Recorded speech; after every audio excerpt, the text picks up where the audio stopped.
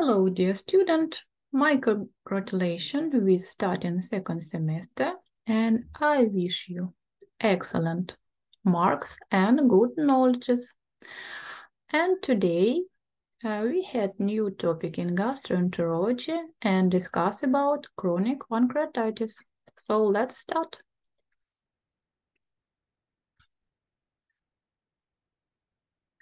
So, chronic pancreatitis is a progressive, disabling, fibroinflammatory disease of the pancreas of variable clinical course and is usually associated with permanent loss of exocrine and endocrine function over a period of time. The pancreas is an oblong-shaped organ positioned at the level of the transpyloric plate, with the exception of the tail of the pancreas, it is a retroperitoneal organ located deep within the upper abdomen in the epigastrium and left hypochondrial regions. The pancreas is typically divided into 5 parts. Head is the widest part of the pancreas. It lies within the C-shaped curve created by the duodenum and is connected to it by connective tissue. Alternate process a projection arising from the lower part of the head and extending medially to lie beneath the body of the pancreas. It lies posterior to the superior mesenteric vessels. Neck located between the head and the body of the pancreas. It overlies the superior mesenteric vessels, which form a groove. It is posterior aspect. Body centrally located, crossing the midline of the human body to lie behind the stomach and to the left of the superior mesenteric vessels. Tail, the left end of the pancreas that lies within close proximity to the hilum of the spleen. It is contained within the splenorenal ligament with the splenic vessels. This is only part of the pancreas that is intraperitoneal. The pancreatic duct runs the length of the pancreas and unites with the common bile duct, forming the hepatopancreatic ampulla of water. This structure then opens into the duodenum via the myoduodenal papilla. Pancreatic physiology, exocrine and endocrine functions. Exocrine, pancreatic acinar cells produce digestive enzymes which are stored in the secretory granules. The pancreatic exocrine secretion is regulated by cephalic, gastric, and intestinal stimuli. Acinar cells secreted pancreatic juice made of the enzymes amylase, lipase, and proteases. And exocrine secretion is stimulated by vagus nerve, secretin, cholecystokinin, and endocrine function. Islets of lung organs, clusters of hormone-producing cells secreted directly into circulation. Endocrine cells of the pancreas, beta cells produce insulin, alpha cells produce glucagon, D cells produce somatostatin. And classification system currently in use are Manchester classification, ABC classification, MANNHEIM classification, TIGARO classification, and Rosemont classification. The Manchester classification system uses imaging modalities and clinical scenes of pancreatitis.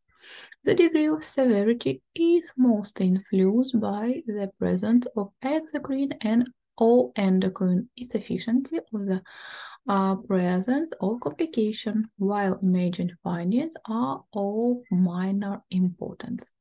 The ABC classification recommends similar findings classification system.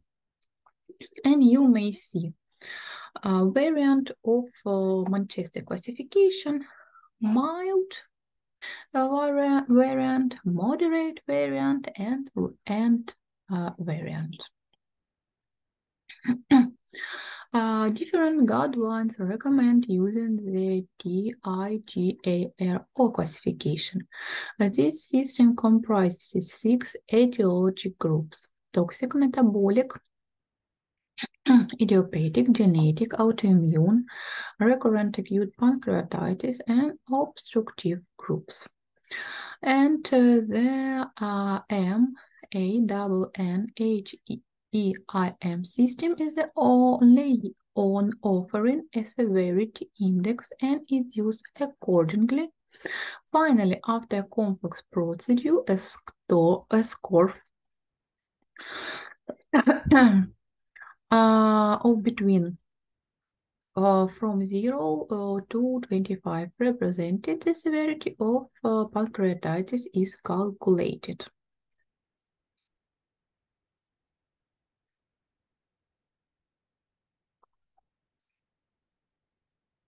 And clinical classification of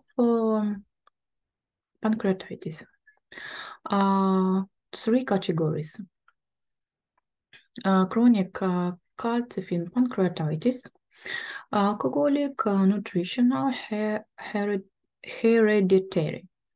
Next, chronic idiopathic pancreatitis, juvenile, senile.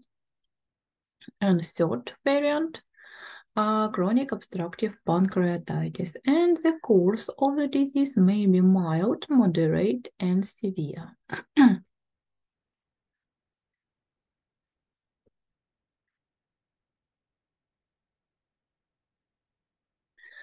Etiology of pancreatitis. The most common risk factor for pancreatitis is alcohol abuse, with a logarithmic risk increase, although the type of alcohol consumed is irrelevant.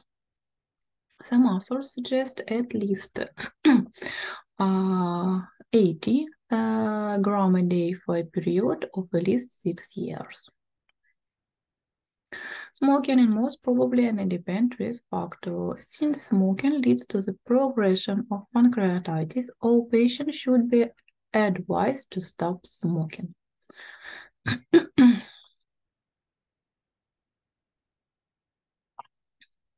Genetic factor also contribute to pancreatitis development. The most important genetic risk factor are variants in cationic tryptogen, serine protease inhibitor casal type 1, and carboxypeptidase A1.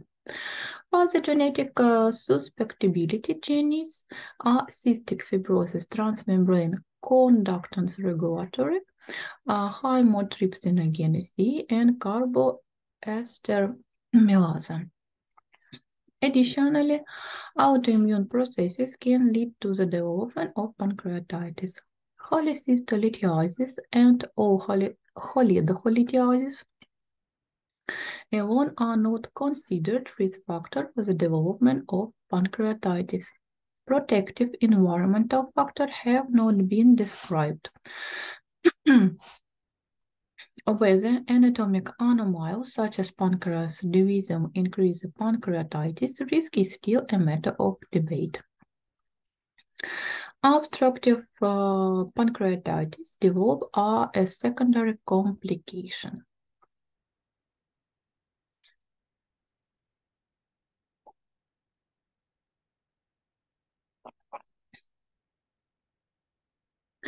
Depending on the etiology, chronic pancreatitis has different disease course and long-term complications. Epidemiological studies have shown that calcification and exocrine and endocrine insufficiency develop after a short time period in alcoholic pancreatitis patients compared to other etiologies. Also, causal treatment options for alcoholic pancreatitis are currently not available. Cessation of alcohol consumption may reduce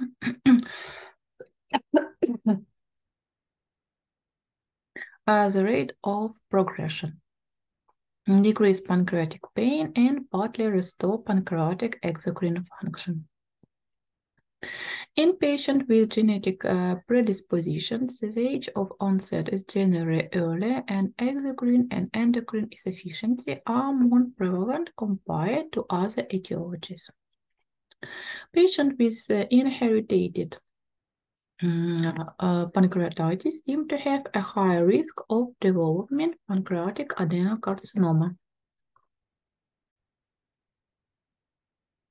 Most likely, the early onset of the disease in this patient and the long disease course are the main reasons for increased risk of developing pancreatic cancer. Finally, recent studies have demonstrated that the interaction of different genetic risk factors with each other or the interaction of other risk factors, such as pancreas division with genetic variations, might increase the risk of developing pancreatitis.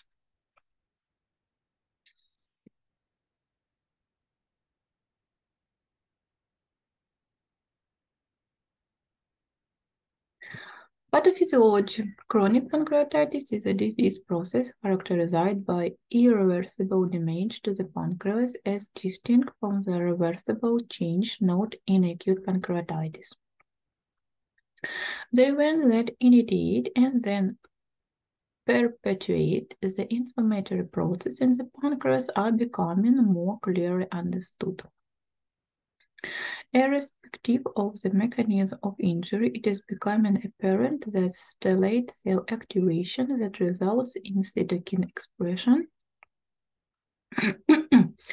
and production of extracellular matrix proteins cause acute and chronic inflammation and collagen deposition in the pancreas. Though the condition is defined by the presence of histologic abnormalities, including chronic inflammation, fibrosis, and progressive destruction of both exocrine and eventually endocrine tissue.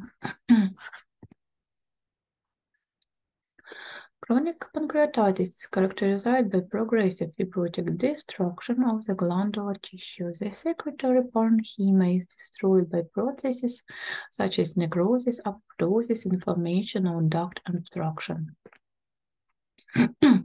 Increasing evidence indicates that pancreatic stellate cells are the mediators of fibrosis, resulting in the formation of extracellular matrix in the intestinal spaces and in the areas the acinar cells disappear or duct cells are injured. This process ultimately leads to progressive loss of the lobular morphology and structure of the pancreas, be there deformation of the large duct and severe change in the arrangement and composition of the islets.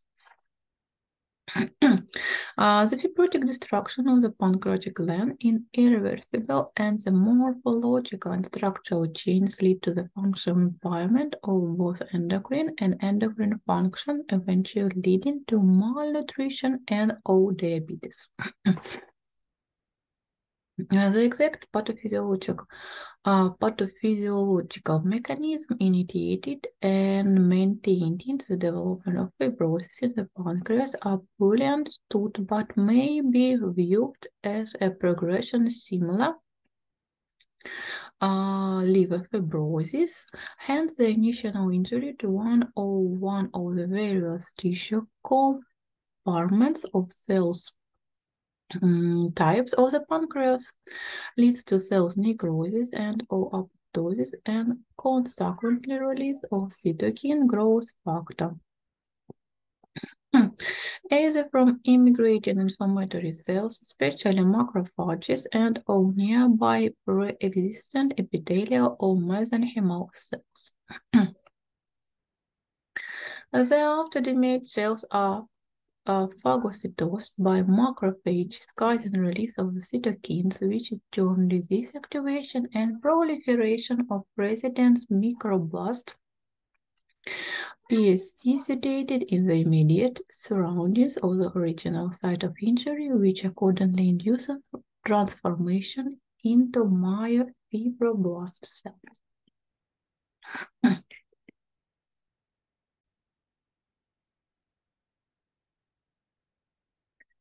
Clinical feature of pancreatitis. Patients with chronic pancreatitis seek medical attention predominantly because of two symptoms: abdominal pain or multigestion and weight loss. Clinically, the patient experiences intermittent attacks or severe pain, often in the mid-abdomen or left upper abdomen, and occasionally radiating in a bank-like fashion or localized to the mid-back. The pain may occur as after meals or independently of meals, but is not fleeting or transient and tends to last at least several hours. Unfortunately, patients often are symptomatic for years before the diagnosis is established. The average time from the onset of symptoms until a diagnosis of chronic pancreatitis is 62 months. The delay in diagnosis is even longer in people without alcoholism.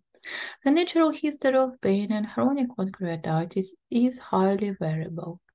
Most patients experience intermittent attacks of pain and unpredictable intervals, while a minority of patients experience chronic pain. In most patients, pain severity decreases over the results over 25 years. Other symptoms associated with chronic pancreatitis include diarrhea and weight loss. This may due to fear of eating, or due to pancreatic exocrine insufficiency and steatorrhea.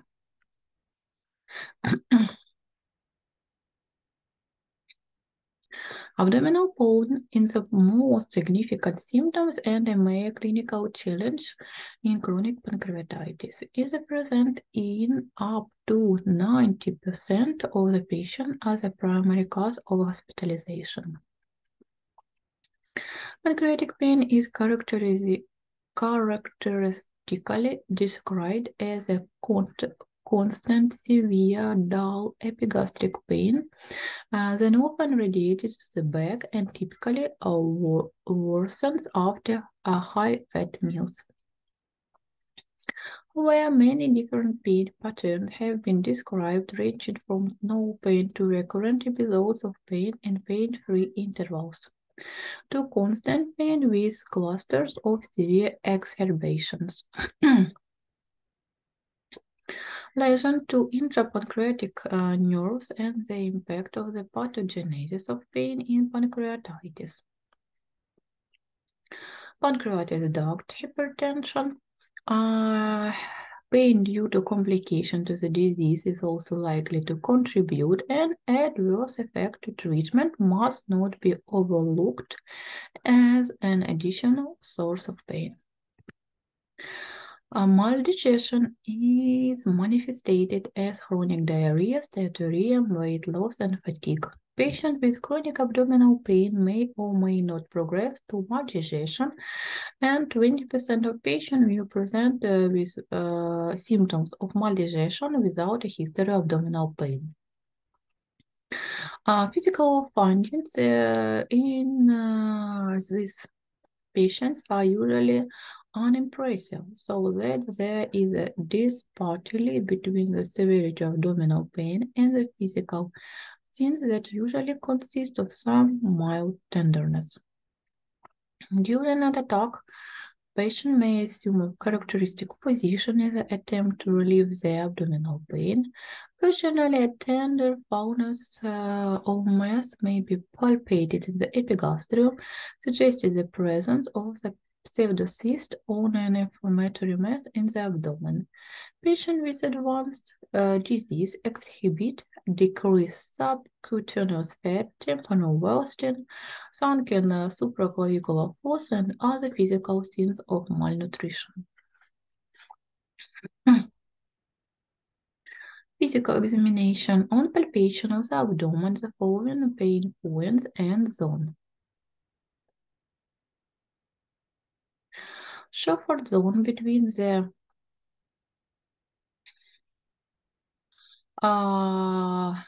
vertical line passing through the navel and the bisector of the angle forms the vertical and horizontal lines passing through the navel. Pain or tenderness in this area is most typical for the localization of inflammation in the head of the pancreas. Goober-Grid scalpel area is similar to the Schofert area, but located on the left. Tenderness in this area is characteristic of inflammation in the area of the pancreas body.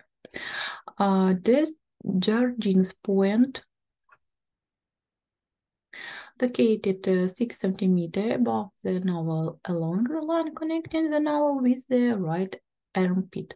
Tenderness at this point is characteristic of the localization of inflammation in the head of the pancreas. Goober-Grid or couch point, similar to the point of the Jardins, but located on the left. Tenderness at this point is observed with inflammation of the tail of the pancreas. Meyer-Robson's point, located on the border of the outer middle third of the line connecting the navel and the middle of the left costal arch. Tenderness at this point is characteristic of inflammation of the tail of the pancreas. The region of the costal vertebral angle is left in painful with inflammation of the body and tail of the pancreas. With a long-term course of pancreatitis, a positive sign of growth is determined atrophy of the subcutaneous fatty tissue in the area of the projection of the pancreas into the anterior abdominal wall. Examination may reveal symptoms of the red droplets, the presence of the red spots of the skin of the abdomen, chest, back, and well as brown skin over the pancreas. Gray Turner's scene refers to a bruising of the flanks, the part of the body between the last rib and the top of the hip. The bruising appears as a blue discoloration and is seen of the retroperitoneal hemorrhage or bleeding behind the peritoneum, which is the lining of abdominal cavity. Colon seen as a hemorrhagic discoloration of the umbilical area due to the intraperitoneal hemorrhage from the any case. One of the more frequent causes is acute hemorrhagic panniculitis. Gray turn seen is discoloration of the left flank associated with acute hemorrhagic pancreatitis.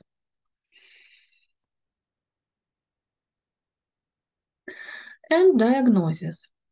How is diagnosis?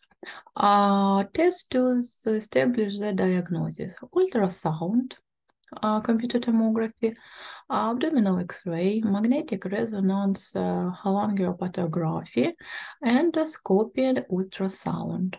Test of pancreatic function, collection of poor pancreatic juice after secretion injection, fecal pancreatic elastase, and test of anatomic prior to surgery, magnetic resonance cholangiopancreatographic. Blood test. The diagnosis of early of mild chronic pancreatitis can be challenging because there is no biomarker for the disease. In contrast to acute pancreatitis, the serum amylase and lipase levels are usually not strikingly elevated in chronic pancreatitis. Elevation of serum bilirubin and alkaline phosphatase may indicate cholestasis secondary to common bile duct stricture caused by chronic inflammation. Many patients have impaired glucose tolerance with elevated fasting blood glucose level. While low concentration of serum trypsin are relatively specific for advanced chronic pancreatitis, they are not sensitive enough to be helpful in most patients with mild to moderate disease. Laboratory studies to identify causative factor of chronic pancreatitis include serum, calcium, and triglycerides levels. When common etiologies are not found, research protocols are available to test for genetic mutation in cationic trypsinogen. Fecal tests. Because maldigestion and malabsorption do not occur until more than 19% of the pancreas has been destroyed. Steatorrhea is a manifestation of advanced chronic pancreatitis. Neither qualitative nor quantitative fecal fat analysis can detect early disease. Assays of fecal hemotrypsin and human pancreatic elastase 1 have the same limitation, but are useful in confirming advanced chronic pancreatitis with exocrine insufficiency. The tests allow to determine or to rule out pancreatic exocrine insufficiency and its degree. Pancreatic function test, direct test, indirect test. Direct test is tested as the most sensitive and can be used to detect chronic pancreatitis at its early stage. However, they are somewhat unwise, labo-intensive, and expensive. Determination of duodenal aspirates, determination in pancreatic juice, and indirect test. Non-invasive tests of pancreatic function have been developed for detecting chronic pancreatitis. In principle, these tests work via oral administration of a complex substance that is hydrolyzed by a specific pancreatic enzyme to release a maky substance. The intestine absorbs the maky, which then is measured in the serum or urine. These tests are capable of detecting moderate to severe chronic pancreatitis. The presence of renal, intestine, and liver disease may interfere with the accuracy of this test. And respiratory pancreatic test. C-triglyceride breath test, protein test with C-marked egg white amylase, breath test. One of these variant of those variant you may provide to your patient. Radiographic evaluation of pancreatitis.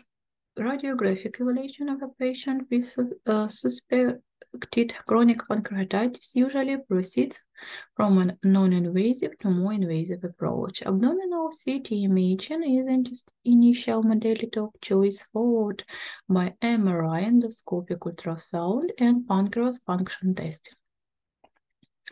Plain films show calcification due to pancreatitis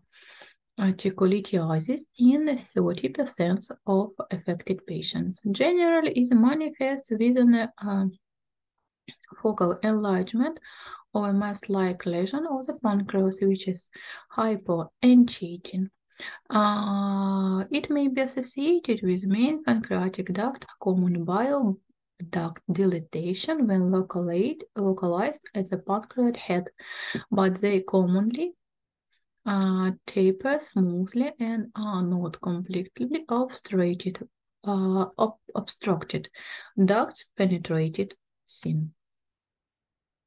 Ultrasound evaluation.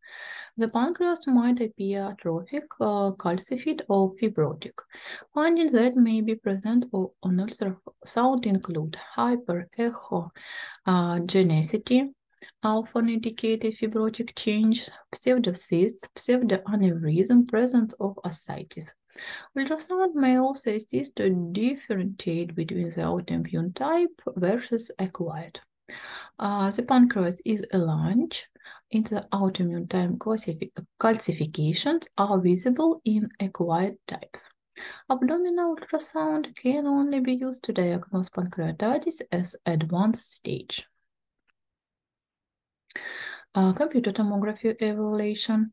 Computer tomography features of chronic pancreatitis include dilatation of the main pancreatic duct, pancreatic calcification, change in pancreatic size, shape, and contour, pancreatic pseudocysts.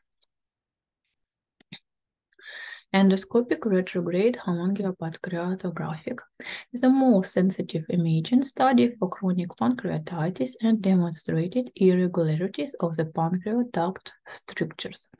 Calculate dilated segment and change in first and second other branch and cyst formation. This method helps in showing extent of disease and useful staging. One limitation of cholangiopancreatography, however, is that it cannot be used to evaluate the pancreatic parenchyma, and histologically proven chronic pancreatitis has been documented in the setting of normal findings on pancreatogram. Magnetic resonance cholangiopancreatographic provides information of the pancreatic parenchyma and adjacent abdominal viscera and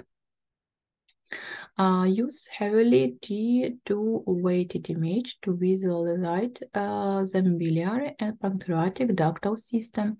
The use of the secretin during the study enhances the quality of the pancreatogram. Accuracy is improving and magnetic resonance cholangiopancreatographic is relatively safe, reasonably accurate, non-invasive, fast, and very useful in planning surgical and endoscopic intervention. Histological findings of pancreatitis. In the early stages of pancreatitis, the parenchyma exhibits an increase in connective tissue around the ducts and between the lobules. The degree of inflammation is minimal to moderate, consisting mostly of T lymphocytes and patchy focal process unevenly affects the pancreas. With increasing severity, the connective tissue progresses between the acini, which gradually become distorted and tend to disappear. Advanced disease, fibrous tissue replaces the acinar tissue and the pancreas become contracted, small and hot. The islets of lung organs are rarely spared until they were late in the disease process. In chronic calcific pancreatitis, plaques of precipitated protein develop within the ductal system.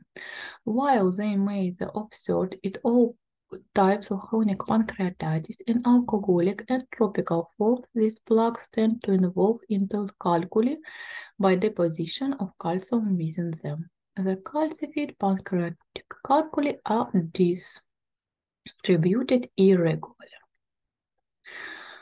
And conceptual diagnosis algorithm based on the new mechanical definition of disease. With clinical suspicion of disease, this algorithm suggests the core contents of three future clinical risk and biomarkers to make a diagnosis, and it divides the approach into the three levels on investigation, ABC. Once a diagnosis is made, then the progressive workup can focus on issues related to management. So you may see clinical features, risk in according with TIGAR or classification and biomarkers. And treatment. No curative treatments for chronic pancreatitis exist. Medical therapy is determined primarily by symptoms. If no anatomic explanation of abdominal pain can be found, medical therapy can be attempted. This therapy includes main control with anesthetic agents and a trial of non-coated pancreatic enzymes. The goals of medical treatment are following: modify behaviors that may exacerbate the natural history of the disease, enable the pancreas to heal itself, determine the cause of abdominal pain and elevate it, detect pancreatic exocrine insufficiency and restore digestion and absorption to normal, and diagnose and treat endocrine insufficiency. What first step in treatment of chronic pancreatitis? is diet. A diet low in fat and high in protein and carbohydrates is recommended, especially in patients with steatorrhea. The degree of restriction depends on the severity of fat malabsorption. Generally, an intake of 20 grams a day or less is sufficient. Patients who continue to suffer from steatorrhea following fat restriction require medical therapy. Malabsorption of the fat-soluble vitamin A, D, E, K, and vitamin B12 may also occur. Oral supplement of these enzymes is recommended.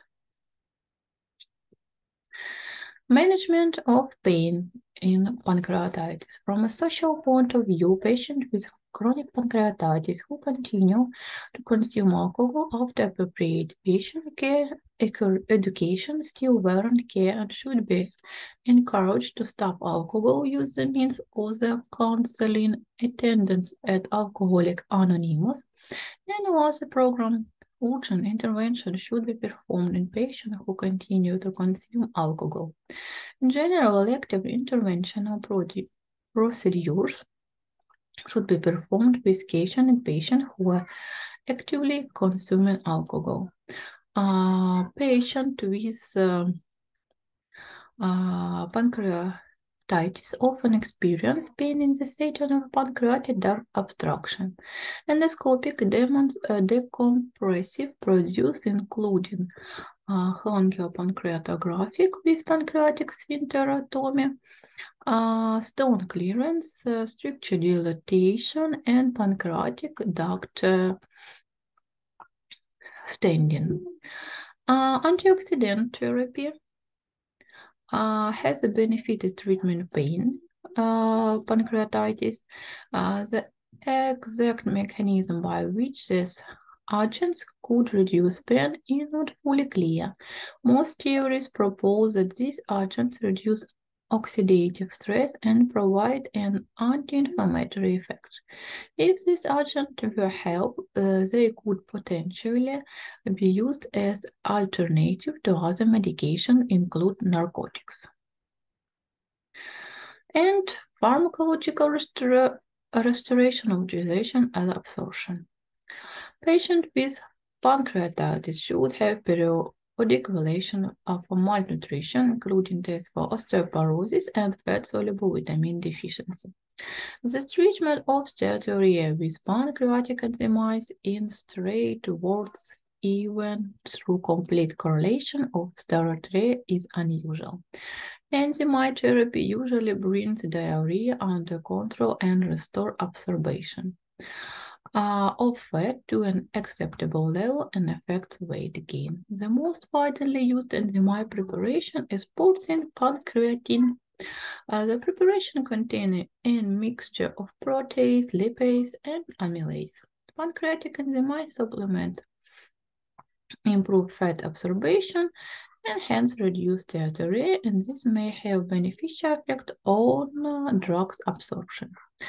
Patients who are unable to swallow into capsules may carefully open capsule and contents mixed with a small amount of acidic sulfate with a pH of 4.5 or less, such as applesauce of administered with apple sauce via a gastrostomy tube with a diameter of 14 French or larger. If administered orally, the mixture should be swallowed immediately and followed with water or juice to ensure complete ingestion. And you may see a variant of pancreatin. You may see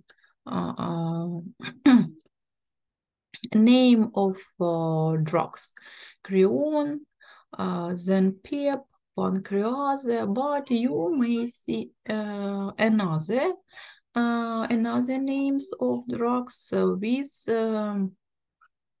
similar contents. And what about complication of chronic pancreatitis? Are protein and are listed in peak Although most patients have impaired glucose tolerance, diabetic ketoacidosis and diabetic coma are uncommon. Likewise, an organ damage and also are common. And what you may see: rupture of pseudocyst, pancreatic ascites, pancreatic pleural fistula, dilated bile duct, portaway vein thrombosis, intense inflammation of head of pancreas, obstructed dilated pancreatic duct, splenic vein thrombosis, ruptured side branch of main duct causing pseudocyst of pancreas, pseudoaneurysm, atrophy of pancreatic parenchyma, and ILS. And what is the difference between acute pancreatitis and chronic pancreatitis? The crucial difference one take make to tell the difference in the longevity of the pain. Acute pancreatitis starts with sudden attack of pain that peters out after a few hours today, while chronic pancreatitis remains persistent for months. However, even then, that symptoms might not be reliable as it seems. For acute pancreatitis diagnosis usually begins by looking at one's medical history, physical examination, and a blood test for the enzymes in the pancreas.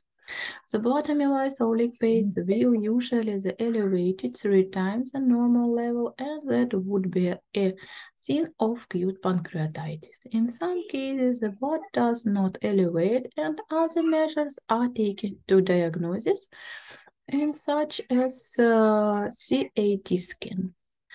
Chronic pancreatitis is more difficult to determine initially with blood tests. Usually they are not used to diagnose it, but can determine how many pancreatic enzymes are in the blood. And you may see variant acute pancreatitis and chronic pancreatitis. You may see almost always painful for acute variant and asymptomatic over long period of time for variant chronic pancreatitis.